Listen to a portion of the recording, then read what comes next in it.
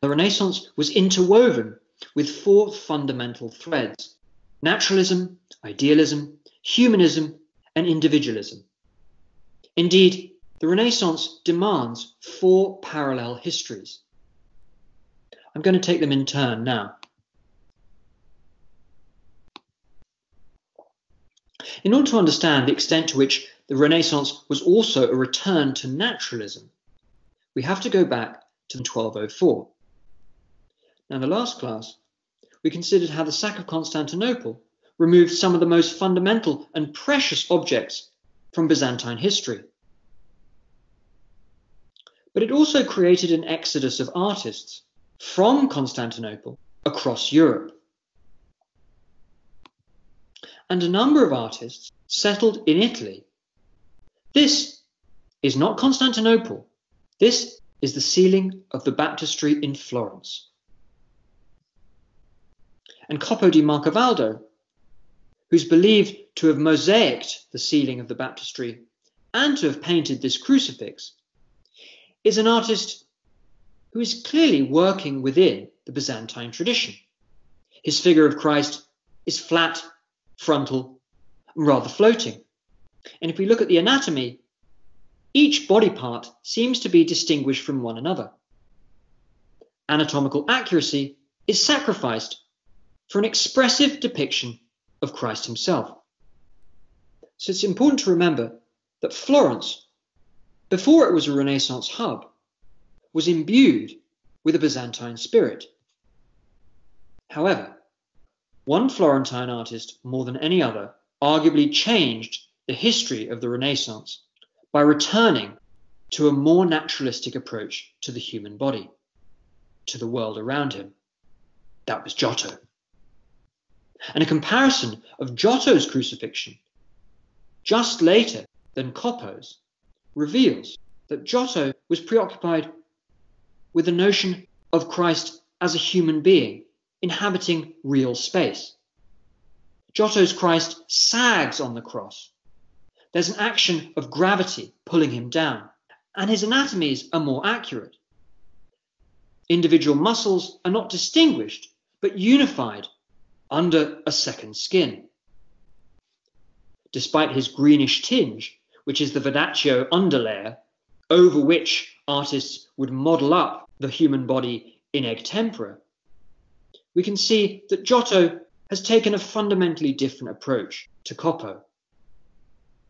But not only does Giotto's crucifixion signify a more naturalistic approach to the human body, it also to some extent shows a more humane understanding of the Christian stories. And it appealed to a population who needed empathy at a time of repeating plagues throughout Europe. Giotto's famous Lamentation from the Arena Chapel in Padua emphasizes a heightened emotionalism and an attempt to use dramatic devices to heighten the human nature of the scene. Here you can see figures with their back to the viewer, framing the titular characters of Christ and his mother, and in intensifying their human exchange. From the angels at the top to the monumental draped figures at the bottom, every individual expresses a slightly different personal reaction, different gestures that heighten and intensify their own humanity. This is heaven on earth, but expressed in a more human way. In the words of Vasari, Giotto became so good an imitator of nature that he banished completely the Byzantine manner and revived the modern and good art of painting, introducing living people, which had not been used for more than 200 years. Now, in spite of Vasari's inherent bias towards Florentine artists, it's fair to say that Giotto did mark a change in approach. And the fact that he used this naturalistic method so consistently defined the generation of artists to come. Yet he wasn't the only one. And as you've come to expect from the language of art history, there is another parallel story here. Around about the same time, another Roman artist, Pietro Cavallini, was working on his own Last Judgment, this time in the church of Santa Cecilia in Trastevere in Rome. And this fresco helps to explain why this return to naturalism had come about. As early Christian frescoes suffered from the passage of time, they were repainted. When Cavallini was commissioned to do this, he tried to maintain the late classical qualities, rounded, weighty figures enveloped by softly folding draperies, modelled by light and standing in an illusionistic space. The point Frederick Hart is making here is that it was because Cavallini knew how Roman frescoes were painted and was responsible for repainting them that created the conditions and created the logic for a new humanized approach to Christian figures. This is a Roman fresco from the 1st century, now in the Met Museum in New York. And it shows that Roman painters were preoccupied with creating the illusion of accurate space on a flat surface, a foreground, a middle ground, and a background. Leon Battista Alberti was responsible for codifying what's called linear perspective in his book De Pictura on painting. Now, De Pictura is a crucial text because it was first published in Latin and therefore designed for a high-end elite patron.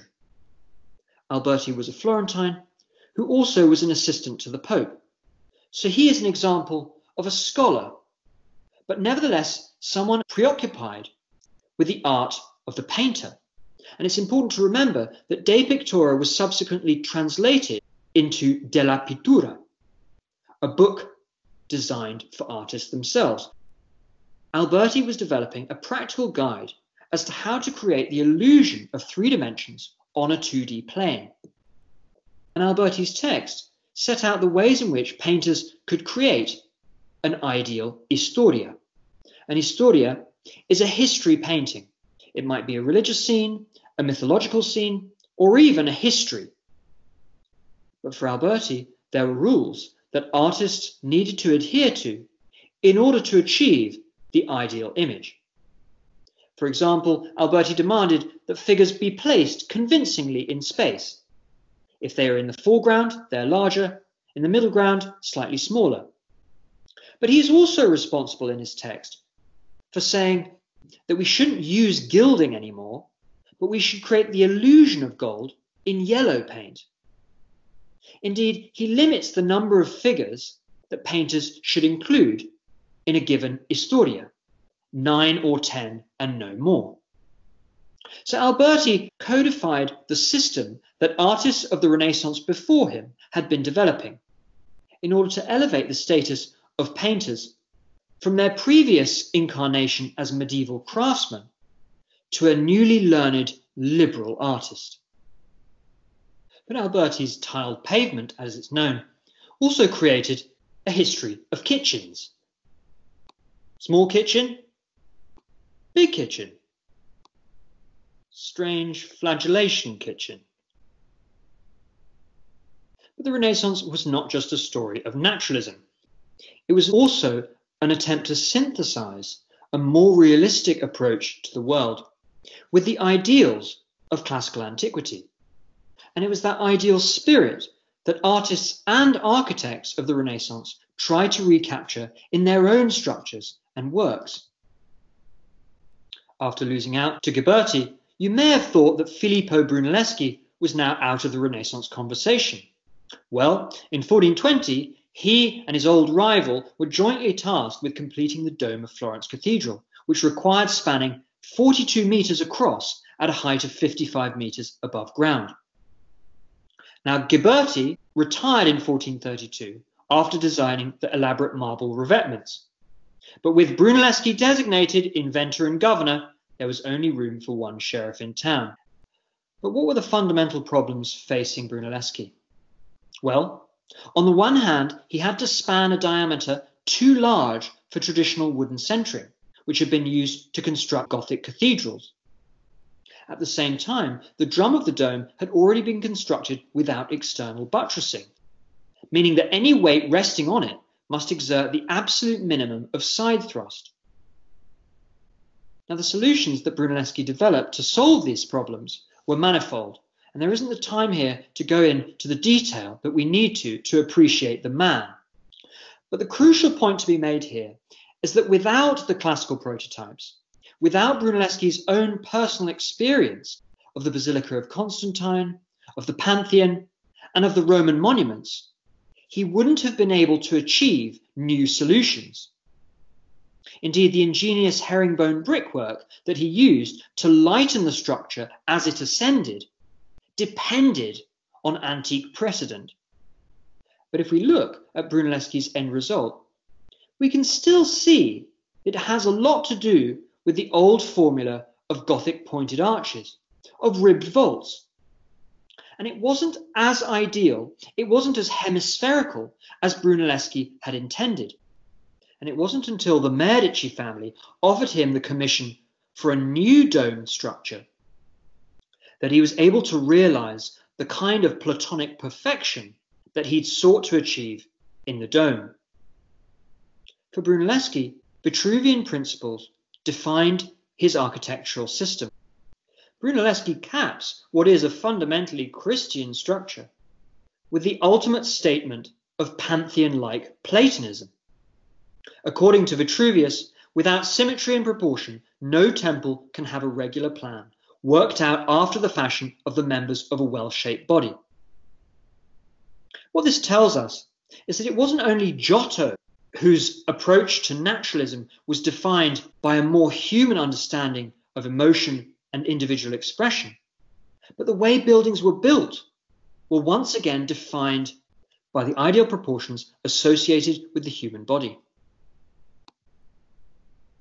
This passage from Palladio's 4 Books of Architecture from the 16th century reminds us that the circle was reconciled by Renaissance architects with the Christian God. This plan, in which you can see the old sacristy in the top left and the Basilica of San Lorenzo to which it was attached next door, reveals how Vitruvian Brunelleschi's approach was. Remember, for Vitruvius, proportion consists in taking a fixed module both for the parts of the building and for the whole. Here you can see that Brunelleschi's plan is defined by the dimensions at the crossing, where the nave crosses the transept. And that square defines the proportions of the bays within the nave, which are half the size of that crossing square. So unity between the parts within a harmonious whole defined Brunelleschi's approach, and it defined architecture of the Renaissance after it. Yet idealism was not limited to the sphere of architecture. Masaccio's tribute money in the Brancacci Chapel in Florence synthesizes idealism with naturalism in order to create the ultimate Christian painting. This is the kind of history painting on which Alberti's treatise was based.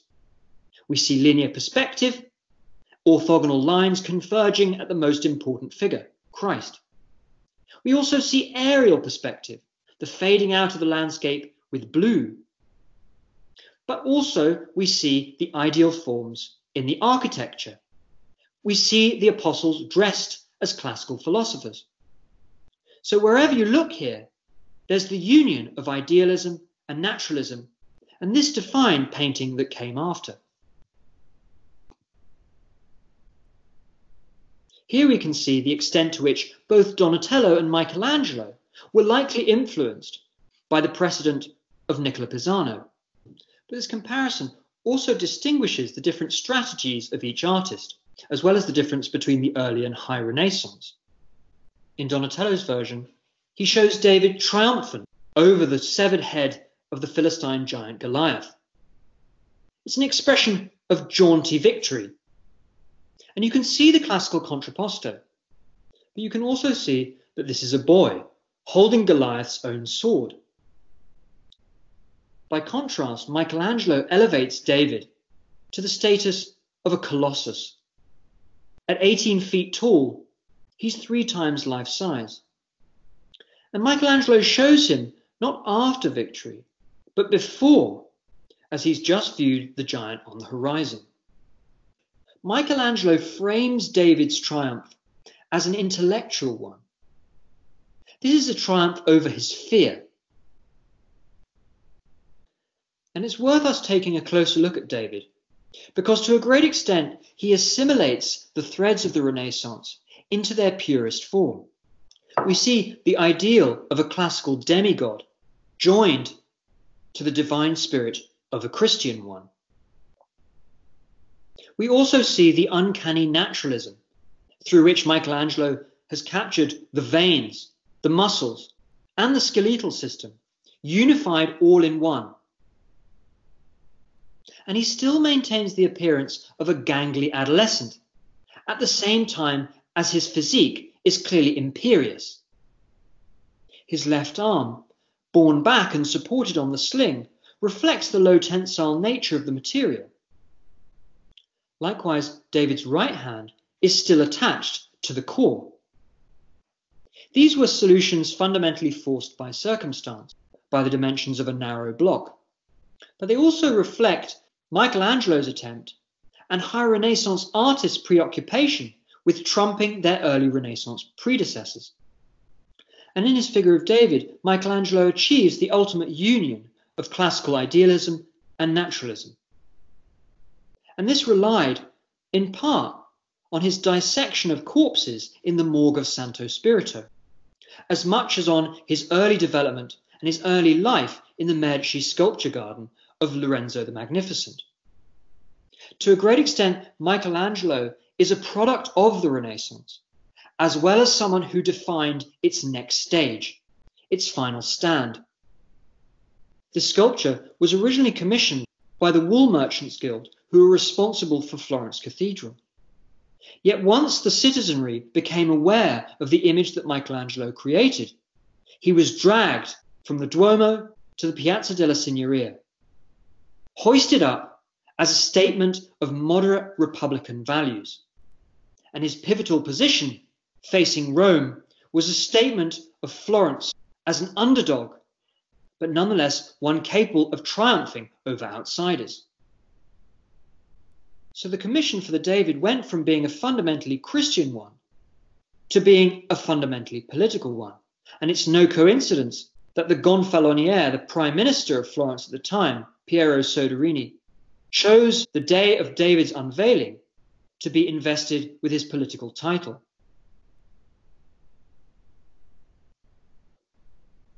But of course, a David who looks like a demigod couldn't have come to exist without humanism, without the study of classical texts.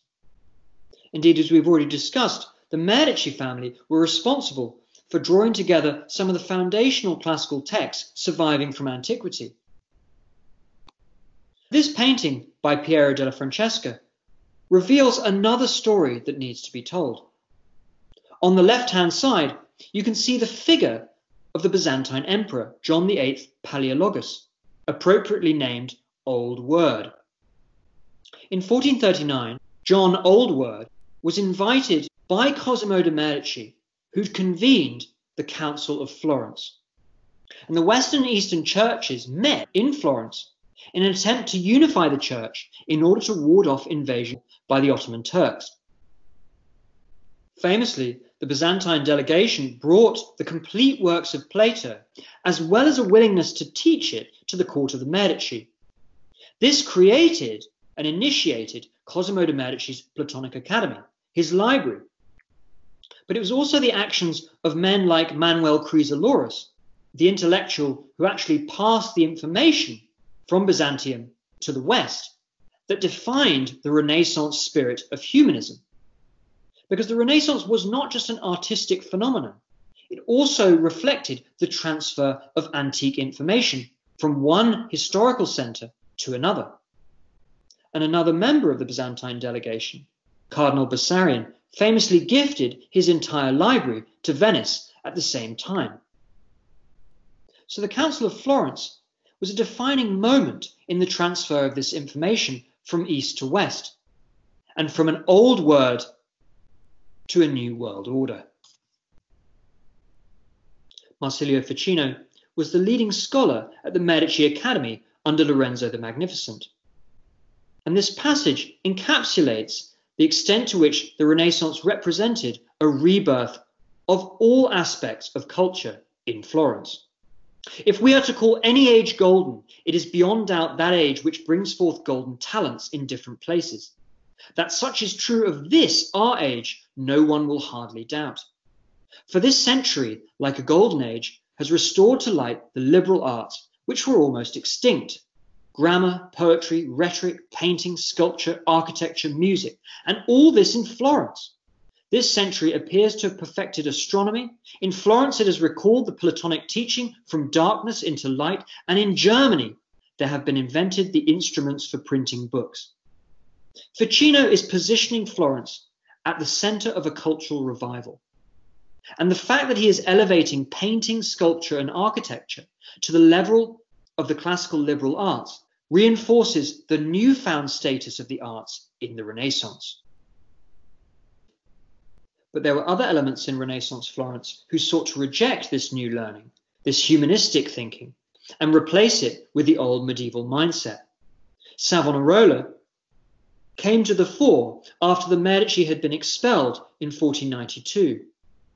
He was the leading figure of the Dominican order of mendicant friars, based at Santa Maria Novella.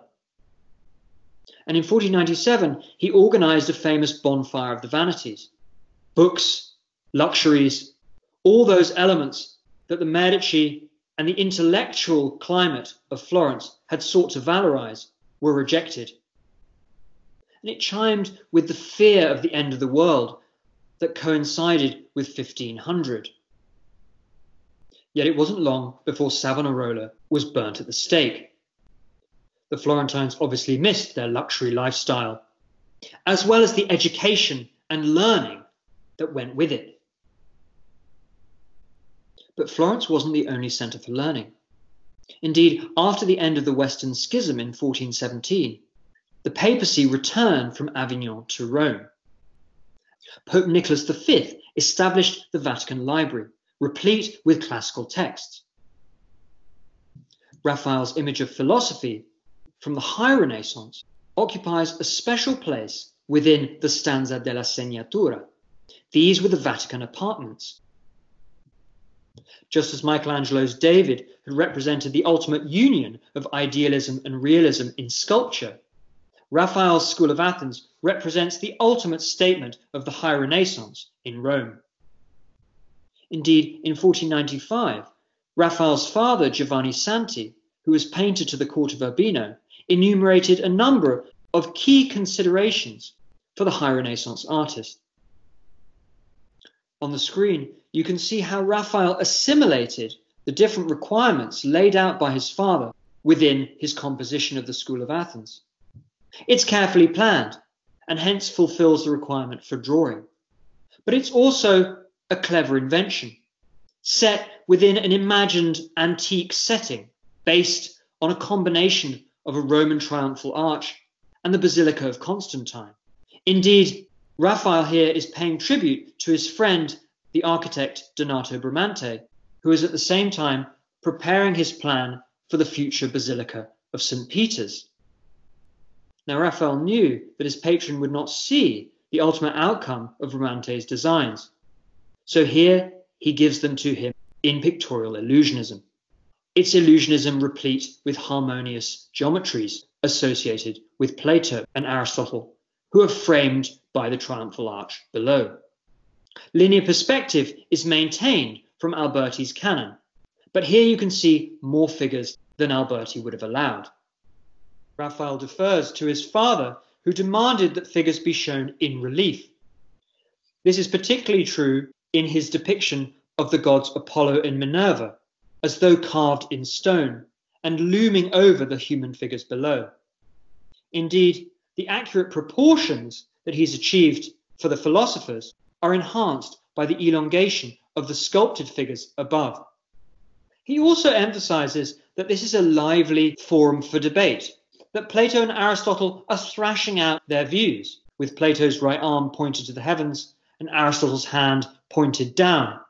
Hence, we see the conflict between the idealism and Plato's belief in an eternal world of forms behind the image, in contrast to Aristotle's empiricism, that what we see around us is all that must define our knowledge of the world.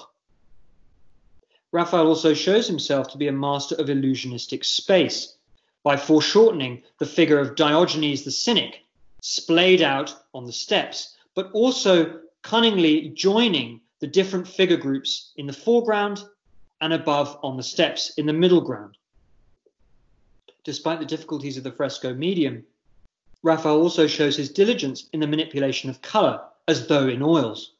And what this does is it achieves textural naturalism by distinguishing different materials from one another. In certain materials, Raphael uses different colours for the same fabric. Hence, he shows that this fabric is a shop fabric. It's silk, it's expensive, and therefore he associates the language of intellectual achievement with luxury. All things considered, Raphael inherited from his father the attempt to deceive the eye into thinking things are made by nature rather than art. For Renaissance artists, a more natural setting meant a more holy one, because naturalism meant you were getting closer to God's divine plan. Here's the man who commissioned the painting. Indeed, without Pope Julius II, we wouldn't have the fundamental high Renaissance images that we do. He is responsible for commissioning not only the School of Athens that decorated the papal apartments, but the new design for St. Peter's Basilica, in order to renew Rome as a site of pilgrimage. And having initially commissioned Michelangelo to carve his tomb, Julius changed his mind and instead, rather more demandingly, asked this famous sculptor to paint him the ultimate frescoed ceiling. Michelangelo channeled his instincts as a sculptor into producing monumental pictorial figures, all unified within a convincing illusionistic architectural setting, one which transplanted the viewer, the worshipper, from the gritty reality of the everyday terrestrial sphere into another higher realm. And we can see the influence of Michelangelo's muscular forms from his Sistine ceiling imagery in Raphael's figure of Galatea, whose muscular physique reflects the fact that the artist was trying to achieve not necessarily a gendered ideal, but a Platonic ideal. In his image of Galatea, Raphael did not rely on his study of an individual model so much as an idea that he had in his mind. And this harked back to classical Greek artists who had used multiple models and taken the best aspects of each. It also goes to show that the High Renaissance was capable of rejecting and prioritizing an ideal over the natural, of pushing naturalism to its extreme in order to achieve an image of divine perfection. It's easy to see the influence of Botticelli's Venus on Raphael's later image of Galatea. And it reminds one of the humanistic climate at the Medici Academy, in which beauty revealed the spark of the divine. But the Renaissance was not only about achieving an ideal. It also reflected the study of science. Indeed, Cosimo de' Medici was responsible for procuring a copy of Lucretius' De Rerum Natura, which changed the understanding of science in the Renaissance. As an empiricist in the mold of Aristotle, Leonardo made his greatest impact on the Renaissance. In this study of 5 grotesque heads, Leonardo dissects the problem of an individual's physiognomy and how one's outward appearance reflects one's internal character. It's in the revival of the individual as an agent of change that our story comes to its conclusion. Because the history of the Renaissance is, at the end of it, a revival of the value of the individual, a revival of the genre of portraiture that had died out in the medieval period. This figure of a Roman patrician from the late Republic wears the scars of a long career distinguished by public service, and who relied on the preservation of their appearances in order to preserve their reputation for posterity. And here you can see the sunken jowls, the cheeks, as well as the blind eyes without pupils, that indicate that this marble bust was likely based on a death mask cast at the end of this patrician's life. Likewise, this mummy portrait of a woman from the Fayum Basin, an oasis in Egypt at the time it was occupied by the Romans, reflects that portraiture survived into the imperial age. This is one of the earliest surviving painted portraits in existence. Here, the medium of encaustic, of hot wax painting, is used to create an accurate likeness of the woman. Thick built-up areas are modelled in impasto in order to create an almost sculptural representation on a flat surface. And that's appropriate here because this form conceals the body itself within the red cartonnage. So what you're looking at here is a hybrid image, one which assimilates the Egyptian tradition of mummification, but joins it to the Roman tradition of accurate likenesses. In Roman-occupied Egypt in the 1st century, it was believed that the soul would return to the body if an accurate likeness could be represented. The fact that the woman's name is written in Greek lettering reinforces the truly cross-cultural nature of this object, but also the relationship between likeness and one's spiritual preservation. Icons like this Byzantine icon, the famous Mother of God of Vladimir, that we see likeness divorced from spirit. And what you're looking at here is not a recognizable individual. It's a type of Mary. It's a type of Mother of God and Christ. This is what's known as the Virgin of Tenderness, the Eleusa type. And the crucial thing to remember is that in Byzantine art and in the culture of the medieval period, individual portraits and the agency of the individual, both the individual represented and the craftsman representing, are removed and divorced from significance. Burckhardt, who's one of the first art historians of the Renaissance, said that in the Middle Ages, both sides of human consciousness lay dreaming or half awake beneath a common veil. The veil was woven of faith, illusion, and childish prepossession, through which the world and history were seen clad in strange hues. Man was conscious of himself only as a member of a race, people, party, family, or corporation, only through some general category. In Italy, this veil first melted into air. But I take issue with Burckhardt's assertion that it was in Italy that this veil was lifted. In fact, it's in Northern Europe where we see the ascent of man once again. Chancellor Rollin, who was assistant to Philip the Good, Duke of Burgundy, is shown without his patron saint, confessing his sins before Christ himself. This is Chancellor Rollin bringing God down to earth for his own sake. Well, what was the Northern Renaissance? And what does it have to do with the Renaissance that we've been talking about? Well, Michelangelo believed that in Flanders they paint with a view to external exactness, without reason or art, without symmetry or proportion, and finally, without substance or vigour. For Michelangelo, the problem was there was a lack of difficulty and there was a preference for description over action.